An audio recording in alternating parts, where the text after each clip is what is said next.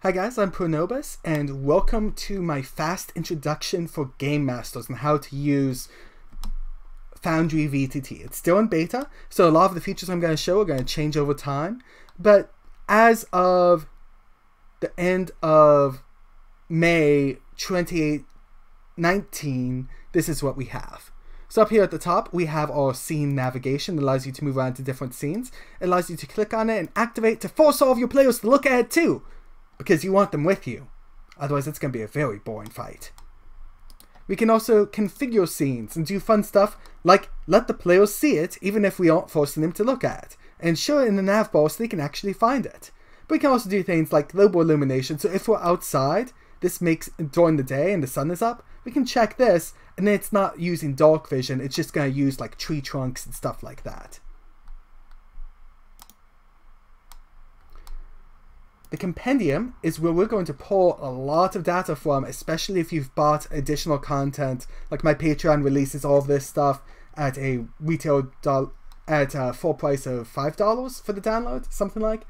Anyway, so it has 51 player characters pre-made, ready to go. Now there's still going to be some errors because we're still working on that, but ready enough to get started at least. 51 of those times 20, so that's 1,020 different pre-made characters. We also have a bestiary in here, some of which is official, so you've probably heard of an aboleth before. That being said, you probably have not heard of an acephalus. Well, let's read about the bio. It gives us just a little bit of information about them. And if we were going to make an attack, we could come in here, and I prefer it stretched out a little bit more. But it's up to you and how you want it. But I prefer the 3 columns. Anyway, and we can make an attack. There's a nice attack button here, which happens to not be working right now. Well, I'll track that down later. Normally that's from a mod conflicting with something. Now let's try one other here. Something lower level, since I haven't done programming the higher level ones yet. Oh, why am I looking in here? Oh, I know what it is. I was rolling it from the Compendium. Silly, silly me. You have to import them before you can do rolls. How do you import them, you say? Well, that part is easy. So we take the acephalus and we drag it onto the map. It is now imported. The buttons will now work. I'm glad I made that silly move because I've done it several times and you're probably going to do it several times as well. Well, you're like, what's going on? Anyway, so that's how you import. And if we want more of them, we can either import them multiple times, at which point now we have a bunch of acephalus coming in, or we can just drag them over from over here so we don't have quite as many acephalus over here. We can see I already have 3. If we want to delete them all, we can come over to the left-hand side, grab the Actors tab, down to Group Select, draw a box, and hit the Delete button. In general, if you want to delete something in Foundry, the hovering and the Delete button will do it, or you can Group Select and delete it. Okay, so that covers a lot of the basics of combat. We did a lot of that in the players. Let's really focus in to what's different. You, as the Game Master, need to be able to start a combat. So let's find our party, and let's say they were fighting a bandit and a berserker. So we highlight them all, and we click the combat button. And now, lo and behold, in our combat tracker, they're all there. And so we could click the War All button. It's having a little bit of difficulty with some of them. Sadness.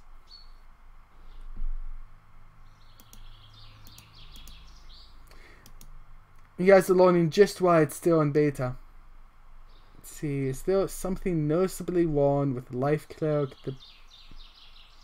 No, they're all... Oh, it's going down to the next line because they have huge names. So, in this particular case, the solution is relatively easy. We right click into some, if you double right click, it opens up the character thing, and this guy, his name is now Fiend. And we can see that that fixes him. And the Berserker, Nice, easy fixes. Now, I really want to see more information here. So if we go into the tracker settings, we can use, if I remember right, attribute, and you can look these up. AC.value. And this is my favorite one. If I can remember the exact... There we go. Need this. So it now shows me all of their ACs in there as well. And if we finish cleaning up these names a little bit...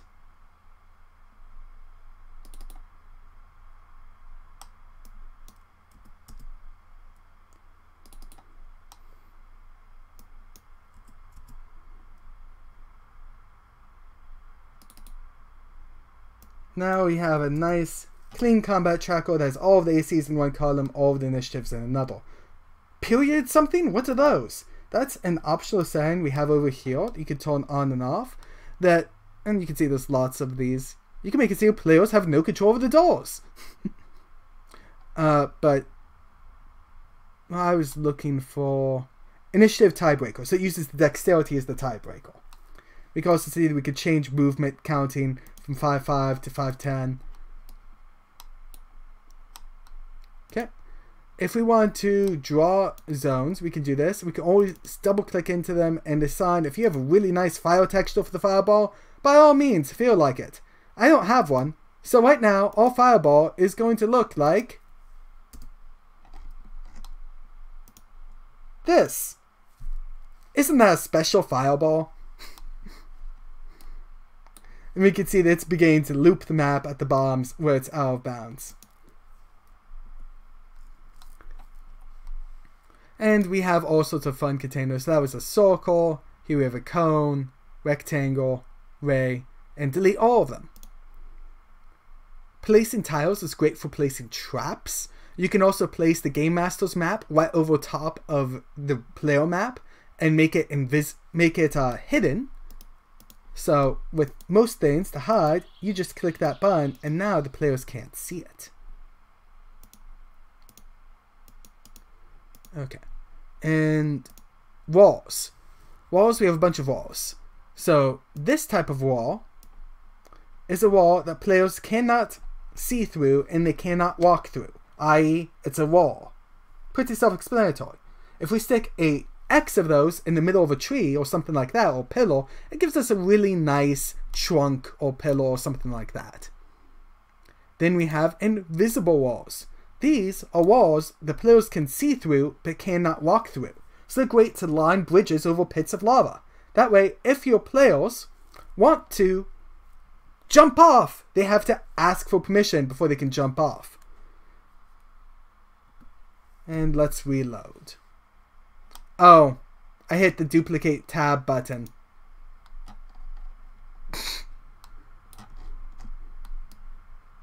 I was trying to hit the delete button and accidentally I duplicated the tab.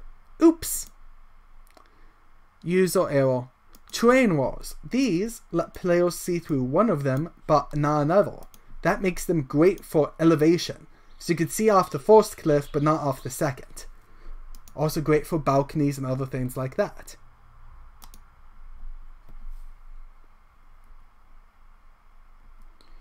Then we have ethereal walls. These players cannot see through, but they can walk through. So wall file and other things are great for. Doors. These players cannot see through by default. But any of these you can always click on and start messing with things so that players can see through them and whatnot. But by default they cannot see through them, but they can click on them to open them. And they'll be able to move through when open, not when closed. Then we have secret doors. These will look like a normal wall to the players. And finally, clone wall. So if I did something really funky, like I want this to be a perception limited, so that means they can see through one but not two. And it also has a one-way direction going on. It's secret and is currently open. That's a really funky wall. And now when I come down to here, all of the walls I'm making are just that funky. We can see all those things are the same. So let's delete these. Lighting. This allows you to create lights. So if you're using dark vision, they are very useful. And we can always go back up to actors and click on an actor to see how that's working. So they can see normally, they can see black and white, they can't see at all. But I have fog of war turned on here so they can remember where they've been in the past. Sounds. I have the sound set to global so they're not blocked by tree trunks. And we have the audio sources in here, and you notice they're coming from the incarnate assets folder under public.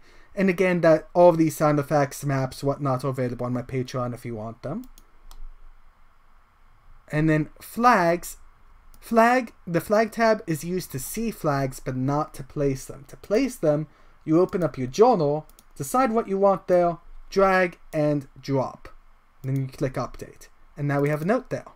See this other colored section, purplish, grayish, whatever? This is an answer. But more importantly, it's a private section only the owner can see. So your players can see the riddle, they can see the credits, but they cannot see the answer.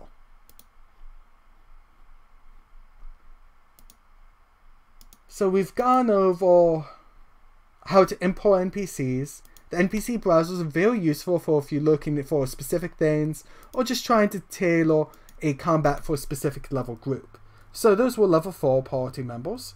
So 4 of them means they could probably fight one level 4, maybe a level 5 if they're working well, but it's going to be rather difficult for them to do that.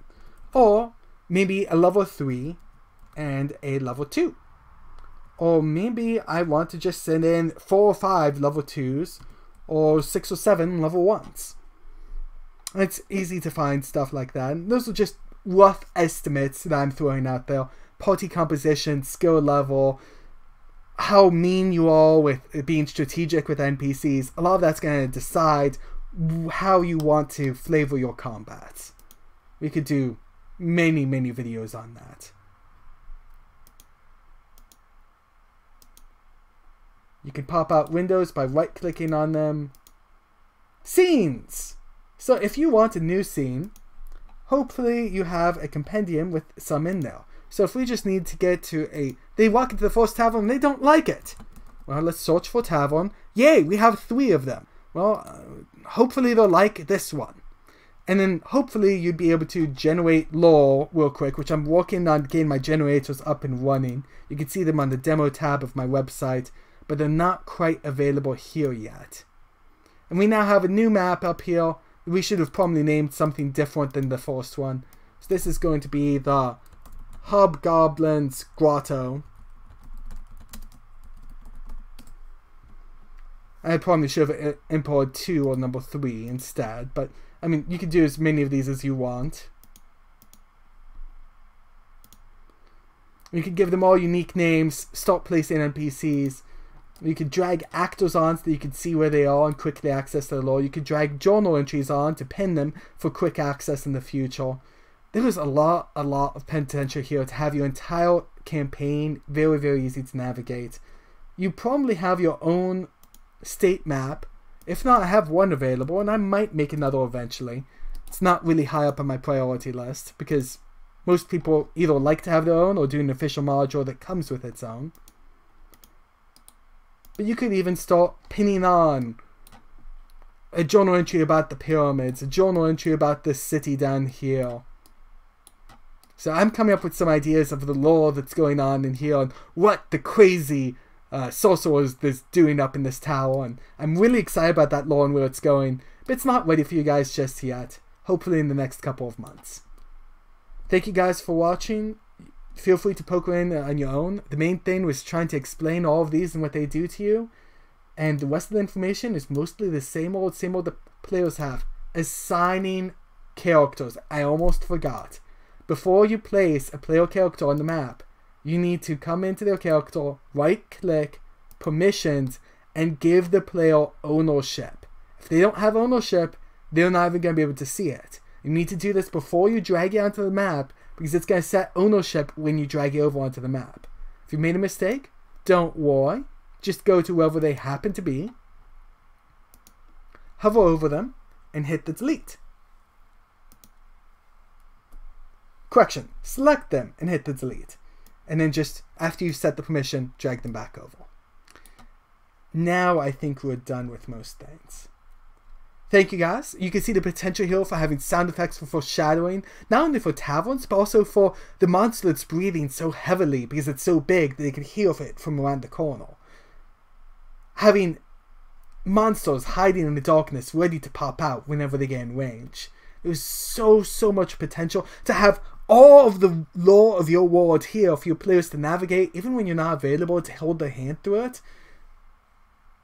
And I think that this really is becoming one of the most powerful VTTs out there. And their Patreon is $5 a month. My Patreon to get all of the content that is shown off today is $5 a month. So even if you're paying for both of those, it's still really cheap. Especially because those are downloads. So you can just cancel the subscription if you don't have enough money to keep going and play with the versions you download from there. My work is a living document that I don't see an end in sight because there's just always so much more content, more NPCs, more generators to give you lore. You can see that on the demo tab. There's so much more I want to do. The end is not in sight for me. Atropos says he's aiming for a full release of Foundry itself somewhere between August to December of this year, 2019. And there'll be a one-time purchase of between $30 to $50. So the end is in sight for him. He's doing a great job of adding content to it. And it's super exciting. Thank you guys. God bless y'all and have a great day. Bye.